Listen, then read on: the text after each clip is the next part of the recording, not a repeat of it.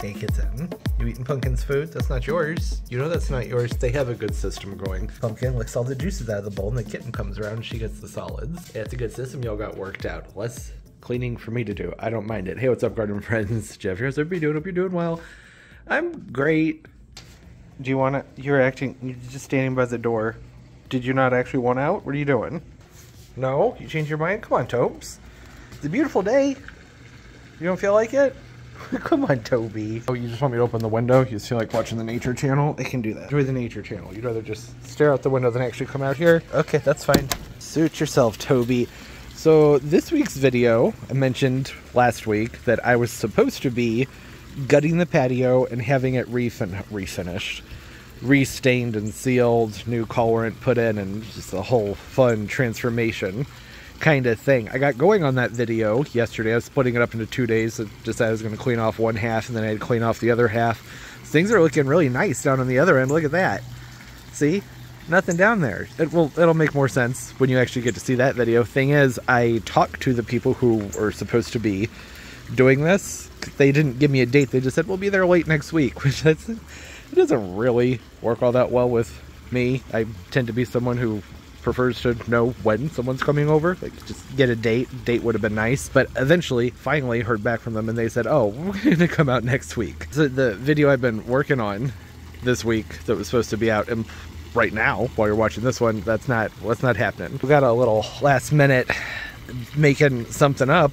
I could release half that video, I suppose, in place of this one. I thought about doing that, but what's the point of that? I think it'd be more fun to watch the whole process, get everything cleaned off, and then get to see the new colorant all in one video. This just, I don't know. I think it would be awkward to be like, hey, I cleaned it up. Okay, now you have to wait a week to see the results, because I'm not the one who's going to be out here working, so it's going to be a very quick before and after once all the cleanup is done. It'd be weird. So instead of that, what I've decided to do is just pick up the camera and start talking, and hopefully a video will come together. It might be fun to hit up a nursery. The I keep wanting to say the Greenscape nurseries here in St. Louis. I think their tropicals have rolled in, and if you don't snatch up the bananas and alocasias basically right when they come in, you're not getting them, at least not for a decent price. So if you pop out there, see what they have. It's not an ideal time to be buying plants because I'm trying to get things off of the patio, not putting more things onto it. Although we're going to have more lows in the 30s. I think the low tonight's like 34, so anything I buy is going to have to be stuffed in the grow space, which also is not ideal, but you got to do what you got to do. I outlined the lights, was playing around with things, trying to get them set up to see where they need to go, and yeah, it looks terrible. Hey, Tobes, did you enjoy watching the Nature Channel? You're silly, Toby. The second I close the window, you show up. Well, I don't know what to tell you, kitten. Snooze, you'll lose. I'll open it up later when I get back.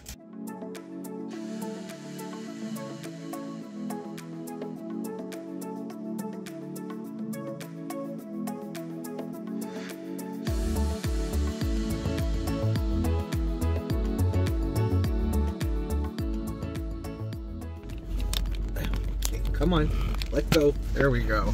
Pardon the dirty hood, you know, maple trees. They're always dropping stuff. Welcome to the nursery. It was a beautiful day. You had a lovely shot of the dusty maple leaf, the junk, whatever the crud is all over the hood.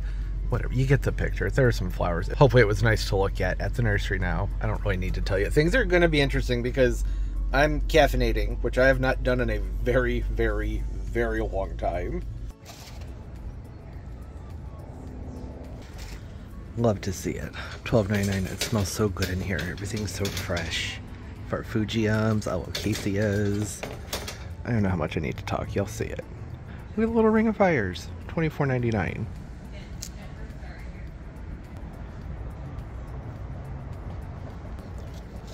By Pinnatifida begonia. I like the texture.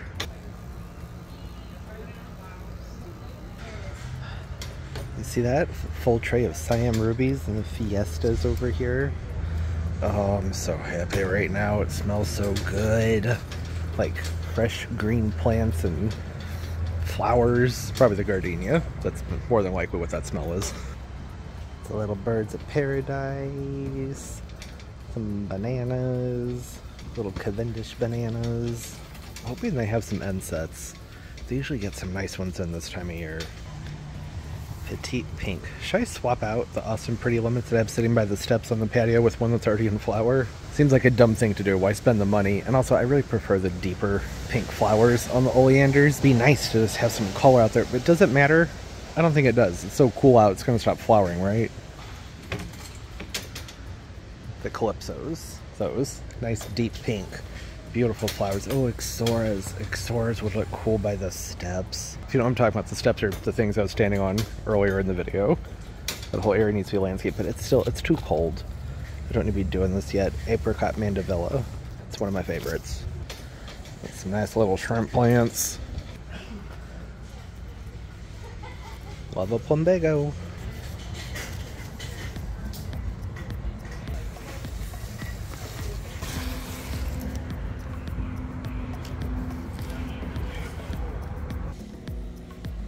That's a nice size Chrysandra. I don't see them in 10-inch containers all that often. I'm very tempted. Oh, but it's going to be high maintenance for the next several weeks to keep this thing going until it's really nice and warm outside. They like it hot. There we go. That's what I'm talking about. Nice end sets. They sell out pretty quick, so I'm going to grab a couple of those. Thinking about maybe grabbing a couple of these Borneo Giants. The ones that I overwintered, they rotted. My end sets don't look great either. I made the mistake of not checking on them like I should have. And some moisture got down around the bag. I put them in paper bags in my basement from the, I guess it was something from the sump pump. Ran around something and got over, not the sump pump. There's like a drain from the AC that goes to a drain that goes to the sump. It doesn't matter. Somehow moisture got into their bags and they're not looking too hot. The alocasias particularly look terrible. The bananas I might be able to bring back, but I figure, you know, I'm gonna grab a couple more just because look at them, they're gorgeous. I'm so happy to see some nice proven winners annuals and just other annuals, summer annuals out this early, because I would have, what was I trying to say there? I've always wanted to get some of my baskets going and like, well, now basically, and usually I can't find these until about mid-April into early May. Today's not the day though. It's good to know. I'm sure they'll get more, and these are fun. Crazy Tunia, Mayan Sunset. These remind me of the Super Tunia Persimmon, but I'm wondering if they might be more sturdy, because those persimmons did not do well for me when it got really hot out last summer. They just withered away and died. Wonder how these would do. Those were nice. Alocasias. Oh, uh-oh. Seeing temptations up here. Oh, crap. These are beautiful. Can I get all of them? I'm going to need another cart. There's still a long way to go here. I'm already seeing things through the plants that I'm going to want to grab. Go ahead and say I'm probably not going to get the giant alocasias today, but this is seeming promising. Oh, things are going to be colorful and very crowded in the garage for the next several weeks. Holy freaking crap, look how big these Gennaras are. Gynara, you know, purple velvet plants. God, they look so beautiful in person, but on camera specifically, look at that shine. Those are stunning. Okay, cart's too full to make it down this aisle. Oh, hey, look. They have little Borneo Giants for 40 bucks. Those other bigger ones are like 100. This might be a better deal. Yep. I'm in trouble. Big trouble. Too many plants. I don't know what to do. What am I talking about? I'm a freaking professional at this. I know what to do. Just get another cart. There's a happy little chamois. Look at that. I think it's small. Wonder if they have any windmills. No, just Europeans. They look nice. Not as cold hardy as the windmills though. Man, do they rot out fast when they get wet in the winter time.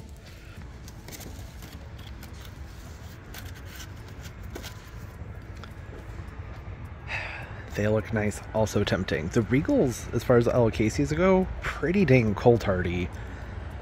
I wonder if maybe against a wall with a ton of mulch might be perennial. I don't know. Yeah, overwinter a lot of things that I shouldn't be able to. That might be one that might come back for me. I don't know if I love them though. That's the thing. If I don't love it, why bother?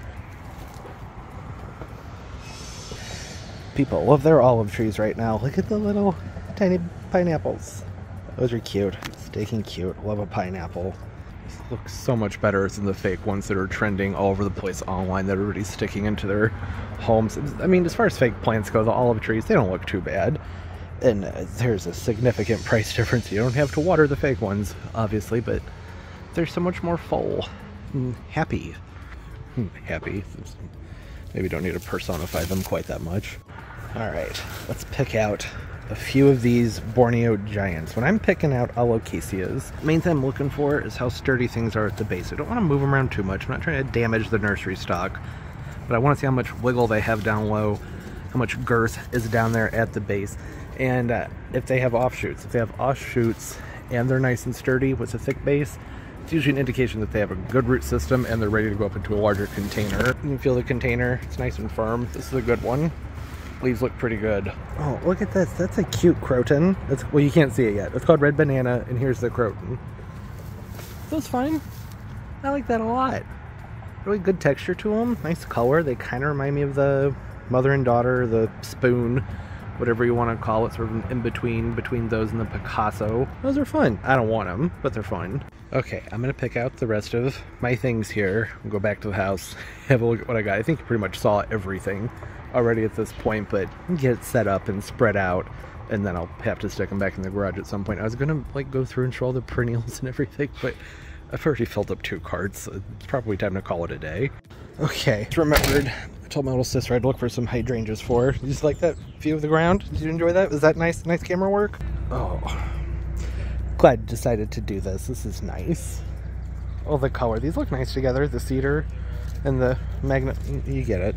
Kind of early for hydrangeas. If they have them, they're just going to be twigs in a pot, but that's okay. I'd be really surprised. I'm trying to find some Limelight Primes, which is a Limelight, just smaller. They're supposed to bloom earlier than the regular Limelight, and I think they pink out faster than the regular Limelights do. Yeah, I'm not seeing anything. Hydrangea. Lots of Japanese maples and azaleas. Nice big Akubas. Not the Mr. Goldstrike, just your regular variegated Akubas. I don't see them this big very often. I mean, a lot of the time the nurseries don't even carry them. I'm starting to see some more Zone 7 stuff here, which is exciting. Not here specifically, just around the places that I've been seeing some more Zone 7 stuff. These are neat. I like these. It's a Zone 5 Laurel. It's really hardy. 5x4. Very hardy evergreen shrub, shiny dark green foliage with new growth boosting lovely bronze red coloration. Good choice for hedges, accent plant. Yeah, look at that. That's beautiful. Not quite, but it's nice to see it. Oh, maybe here's some quick fires. Dang it, I was ready to go home. I don't feel like buying these. Just kidding, I'm glad they have them, but I need a few. Looks like they have at least 2, and I see another one. Alright, gonna grab these and then go back to the house and we can look at some plants. Doesn't it look nice? I know you can see the pots from up above. The view is absolutely beautiful. He's having a good time. It's starting to get dark out, so I don't know how long I'm gonna be able to keep this, but you've pretty much seen everything, right? I think at the nursery there are a few things to show. Can at least get in with some better close-ups. Borneo Giant right here. Not much to say about that, right? It's got to do some growing. Grabbed 2 of those. Same thing with the end sets back here, the Morelli's. They have some growing to do. I have one over here, one over there on the other side. These are just randomly placed. They're not staying like this. Nice and big though, for what they are, especially compared to the price of the other ones. Yeah, the thing is, if I had gotten the other ones, they were over $100. And yes, they were much bigger in the sense that they were really stretched out for the light.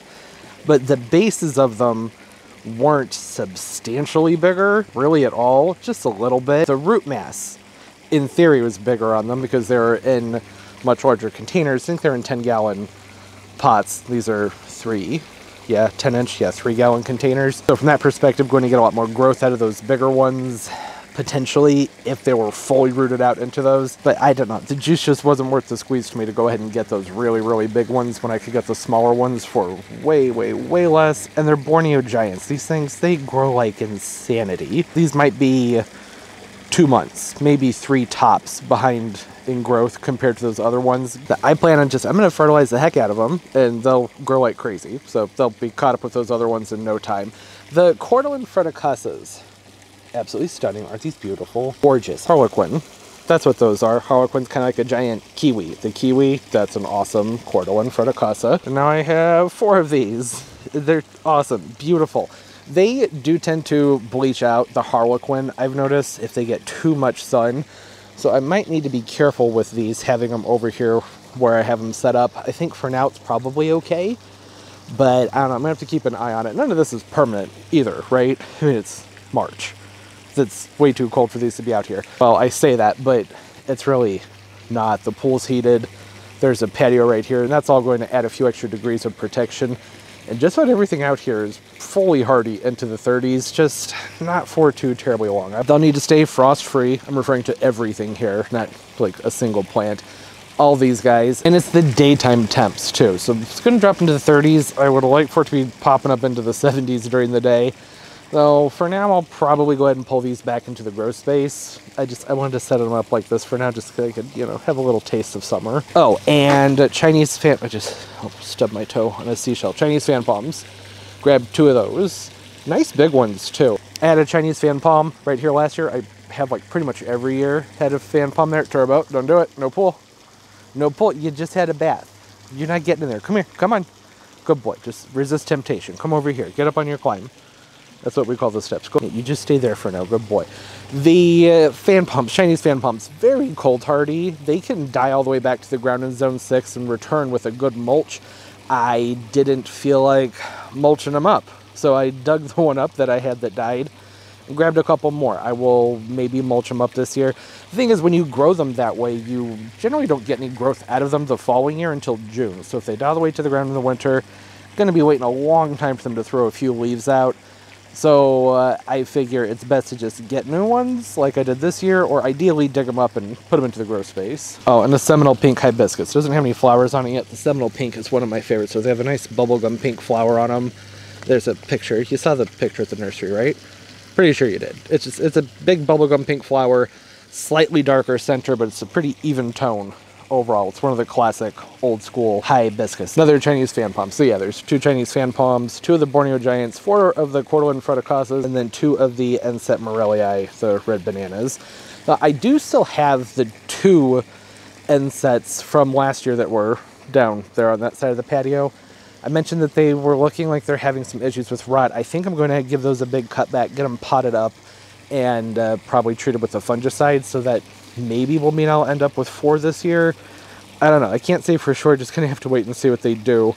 They grow so quickly, that's not the end of the world if the ones I have don't make it, because I was able to find a couple more. But, I mean, you know, overwinter the things, ideally, they would survive, right? I guess what I was trying to say, though, is that the ones that I have, since I'm going to have to cut them back pretty drastically, they're not going to be that much bigger than these, even though they're older. So here we are with those. That's okay.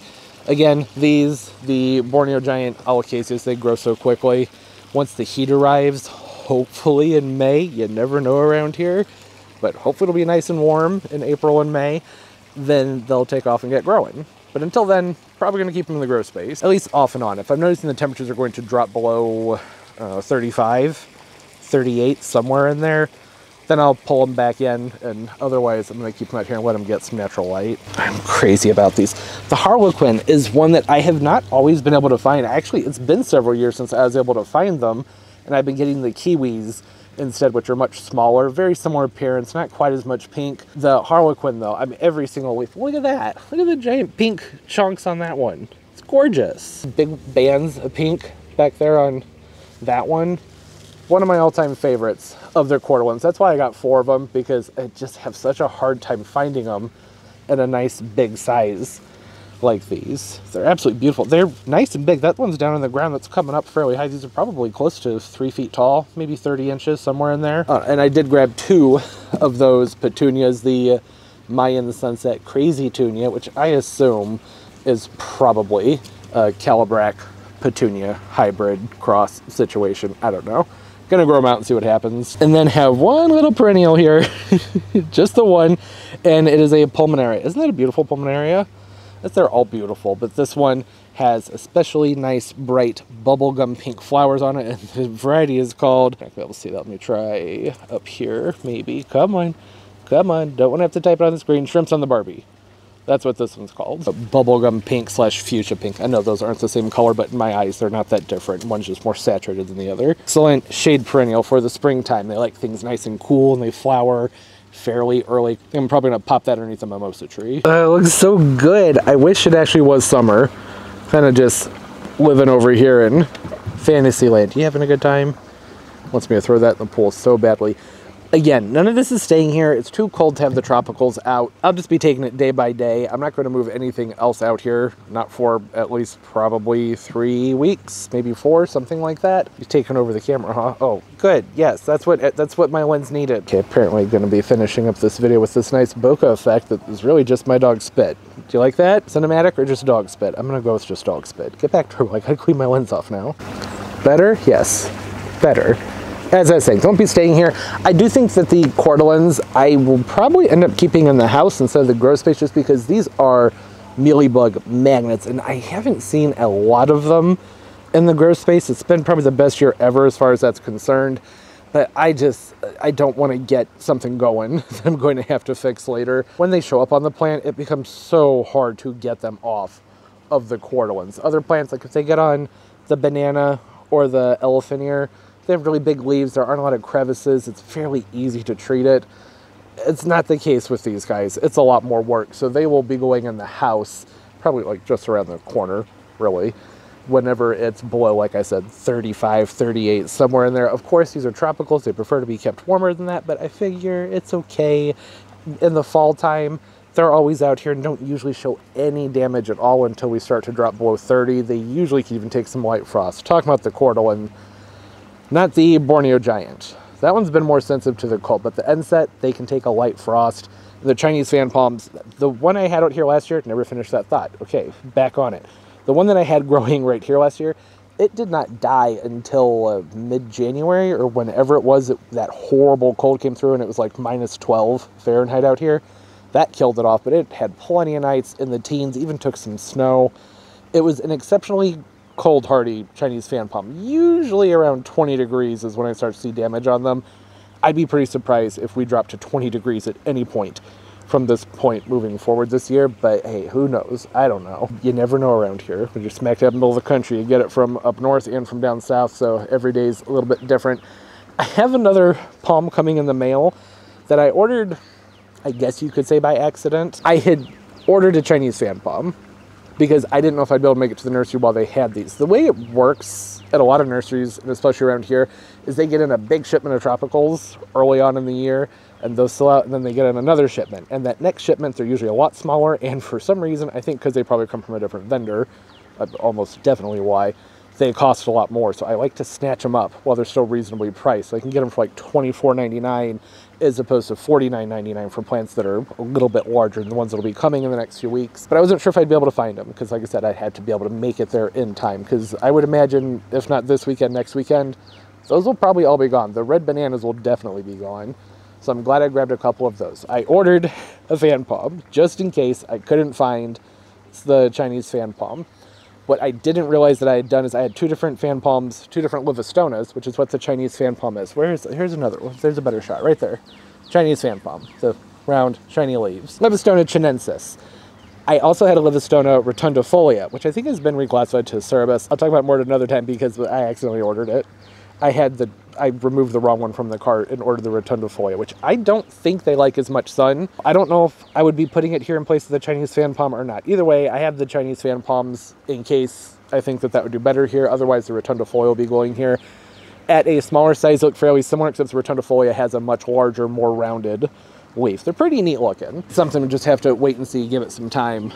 Let it come in the mail. Yeah, you're being a good boy. He's been waiting for me to pick up this toy and play with him. I think it's time for me to reward his good behavior. I'm gonna play with the dog for a while, get this video edited, and then gut this half of the patio and clean everything off for next week's video. A busy day. I wanna hear shit about the mess. I just told you, I'm cleaning it all up. Everything's going, all of it. It's gonna be nothing left out here. I love the way everything looks from around all the different corners, all the different angles, even from in the house coming outside. This looks so pretty. I'm so ready. I know y'all are too. So ready for summer. I was thinking, wouldn't it look good if I could find some really small little Neoregelia, like fireballs, one of the ones that offshoots really quickly, and tuck that down into one of these corners around here, like it's just randomly growing out of the, we don't need to talk about this, so that can hold off until it's actually time to put tropicals outside. I'm just in fantasy land over here because I'm surrounded by these beautiful plants. Hope everybody's doing well, having a great day, a great life, and everything's just going absolutely beautifully for you. Comment down below, say hi, I love talking to everybody, starting to get rolling with your tropicals, seeds starting, probably all kinds of fun stuff going on. And of course, as always, and most importantly, everybody, keep on growing.